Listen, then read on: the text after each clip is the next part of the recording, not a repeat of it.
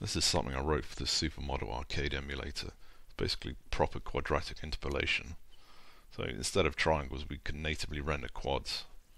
Here's just one quick example. Just a quad or a square, each side the same length, 90 degrees, 4 different colors to get this a really nice result. Rendered as triangles, it just looks a complete mess. You can see the split going this way. So we've got one triangle here, second triangle here. If I change the split, so instead of going top left to bottom right, it goes the other way around, the result is completely different. Situation is not quite so ridiculous with textures. In fact, the result is the same. As long as the opposite ends are the same length, the result is pretty much the same. But as soon as that is no longer true, squish it this way, you just get this ridiculous kink in the middle of it. In fact, it's pretty much impossible to make a quad fit properly when rendered as two triangles. The only way to do it is to actually subdivide up the quad into like many more triangles, and then you can kind of make it work, but it's not great. One thing we can do is, with this method, is it doesn't have to be planar. We can actually render any quad, any ridiculous shape,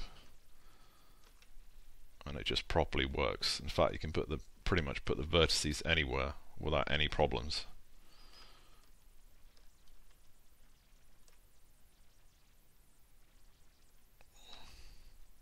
This is what it looks like as triangles. Completely different. This also depth tests correctly as if it's a bow tie quad.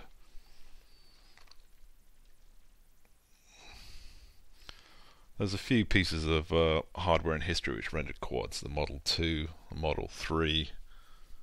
I think the Nintendo DS also rendered quads, and they did something called a two-fold linear interpolation.